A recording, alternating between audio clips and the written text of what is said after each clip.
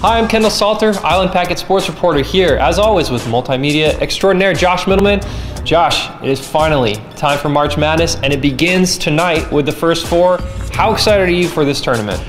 Ultra excited for the tournament. You know, even if you barely watch all season long, this event, the tournament, is always exciting just by the very nature of it. What are some of the matchups in the first round Thursday and Friday? Obviously, we have first four games the next two nights, but that full first round slate, what are you looking forward to the most? Not just saying this because Georgia is considered somewhat local. Georgia, Michigan State, Georgia hasn't been in the tourney since 2011. I believe that they did win a game in 2011, but if Mark Fox's team can down Michigan State, one of the storied programs in college hoops, that's a landmark win for Georgia. They're a 10, taking on the Spartans, who are a 7, so that'd be a big win for the Bulldogs also. And then I'm going to let you go Wofford versus Arkansas. Wofford's never won a tournament game, and they're playing pretty well. They're a 12 seed. Yeah, one of two Palmetto State teams in the tournament, the other being Coastal Carolina. They're again a 16 seed going up against number 1 seed and my future champion, Wisconsin Badgers. Oh, wow. Again, Coastal took Virginia right to the wire last year, so this could happen again. I mean, we could be in for a shock. So one of these days, a 16 is going to beat a 1. Yep. For my bracket's sake, I'm hoping it's not this year, but it could happen. It'd be a lot of fun if it did.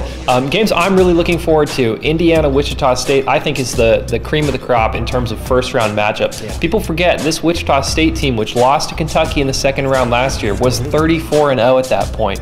And they went to the Final Four the year before that. They still have a couple players from those teams. They're a very, very good team and a very dangerous team. Indiana is going to have their hands full. Indiana's a great shooting team, but not very good on the defensive end.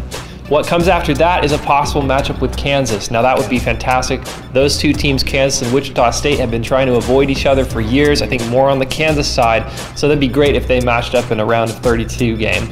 The other team that is kind of interesting, not just because it's my alma mater, but UCLA, by far the most controversial pick to be in this field. I don't think they deserved the slot, but I can understand why they were selected, and part of that could be some of that UCLA brand, but also they have been playing a little bit better, and they have a couple of great players to watch, like Kevon Looney, a star freshman who's probably going to go to the NBA after this year.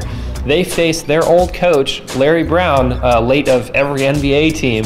One of the only coaches to win an NCAA title and an NBA title, now takes SMU to the dance as a 6th seed. So that's a game to watch out for, if only for the controversy. A lot of great matches, and of course, keeping your eye on 34-0 Kentucky. They are the clear favorite in this tournament, and they are going to have a tough road, just like every team. But I think we're both excited to get this thing going. Can't wait till Thursday.